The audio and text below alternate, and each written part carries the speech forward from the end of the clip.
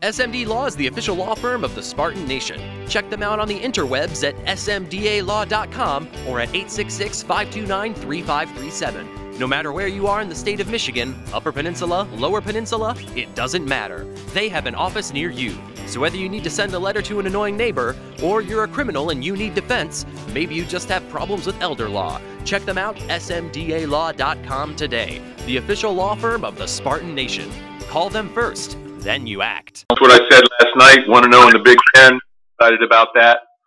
That was our goal going into this game. Knew it'd be a tough game versus Iowa. There's traditionally not been a lot of scoring in that football game, so that sort of held true. It would come down to the end. But we played hard with a great amount of effort. Won the turnover battle, so that's big. Ended up +2 in that. I thought Jake Hartberger did an outstanding job punting. Probably the key to the game was his 4 punts down inside I think it was 4 down inside the 10, maybe another one inside the 20. So we won the field position in that area and were able to get the ball back +50 3 different times, scoring on 2 of those. 18 has a big day.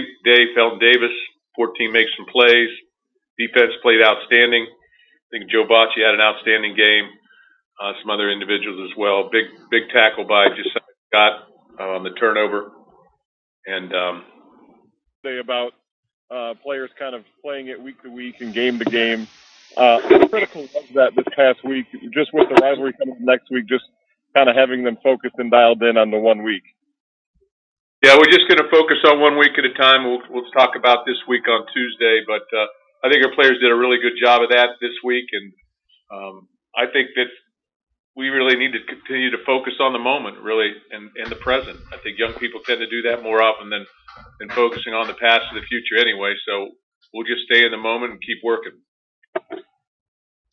Looking back at the tape with the run game, could you identify some areas where you maybe felt like things could have improved a little bit more with it? And I guess on top of that, I guess when you saw Kevin Jarvis's play back, what was your thought on that? Well, first of all, I thought Kevin Jarvis played very well for a true freshman in there, and he went the whole way. So that was extremely impressive, and he won a lot of his responsibilities. I thought he carried those out, knew what to do, and did it well. Offensive line play, running the football is predicated on everybody doing their job, from the structure of what was presented, every single person up front, all 5 offensive linemen, including the tight end or tight ends, and running back, and then the fullback as well, but then the running back's vision and wide receivers blocking and everything like that. And really, to make it happen, everything's got to be perfect. There's some vision issues at times. There's some, whether it's a missed block or getting defeated at the point of attack sometimes. So it's all sort of all-inclusive. I will say this. Iowa is very good. They do what they do. I said that coming into the game.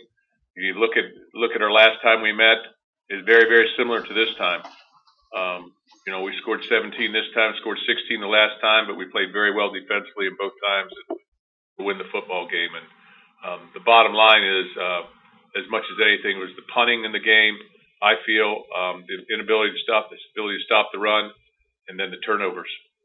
Talked obviously a lot about turnovers recently, and you said last week, they come in bunches. It's just a matter of kind of getting it going. Was it kind of fitting the way the first fumble came on Saturday, where their quarterback? It's kind of goofy because it slipped out of his hand, but you had Cooper in there with the pressure, I believe, and then Joe being opportunistic and diving for the ball. Is that kind of what you can put on film and show your guys again, like this is what it takes to create these things? Yes, and there were a couple other times the ball came out where we had chances to get it. So, and they were stripped out a couple times. So I thought it was a good, obviously a good situation for us. We keep talking about it. It's not like it's not being coached. It's coached everywhere in America. So sometimes they just come, sometimes they don't, but we need to protect the football and keep raking it on the other end and tips and things like that. So interceptions, but we're just going to keep working and keep a positive attitude towards all of it. You mentioned David Dow last night as a guy that played well. I'm just wondering if you can expand a little bit on what you liked about him and what made you guys go with him as that starting safety spot yesterday. Well, I think he had a great week of practice leading into the game itself. tackled very well in practice, and responded. And so he got the starting nod. We did play Trey Person a little bit in that position, but he played the majority. David played the majority of the game, and I thought he was very solid. I thought he showed up. He played with consistency and confidence. Demetrius Cooper made some plays. Looks like he's starting to make some more noise. Can you talk about his development and what he's starting to do better, maybe compared to last year? And where do you see his level of play right now? His impact on that game yesterday? Well, this was the first game he started this year. I thought he played very solid. He did a nice job on pass rush. It was obviously part of the defensive line to stop the run yesterday, and he applied pressure, got to knock the ball off the quarterback as well. So I think there's still areas of improvement that all of us can make, but I think he responded and played pretty well and played very athletically and just quick twitch. First got a lot more snaps at defensive end too. What did you see leading up to this that allowed him to maybe jump into the rotation a little deeper? Again, good week of practice, and was what's the word I want to use here? We were going to play him. There was a commitment to play Robert this week. We probably go 3 deep defensive end, and we sort of done it by committee. So that's tough to get everybody reps at times, but I think we did play six defensive ends yesterday. I think all of them had their moments, their positive moments. So obviously, if you play as well as we did up front, they're all probably playing pretty well. And I thought Robert did a nice job as well. Penetrated, held the point of attack.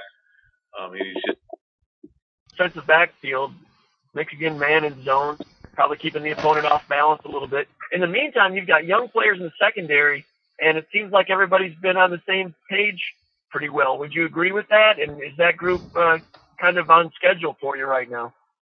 Yes, I would agree with your assumption. We are doing quite a few different things, and then also we're playing a lot of different players. So we're probably playing eight or nine players. If you look across the 4-game stretch, we probably have 9 players that have played for us, maybe even 10. So we're just going to play the guys who are making plays and who have great weeks of practice and get themselves ready to go. If we get everybody the reps, and Coach Barnett, as usual, has done a great job with those guys. So right now we're winning a majority of third down conversions have been very good, so we need to continue to do that, pressure the quarterback. But all this stuff is all-inclusive, much like I said offensively. Long yardage situations, usually good things can happen, but it's all-inclusive. You have great pass rush and linebackers underneath and all that type of thing.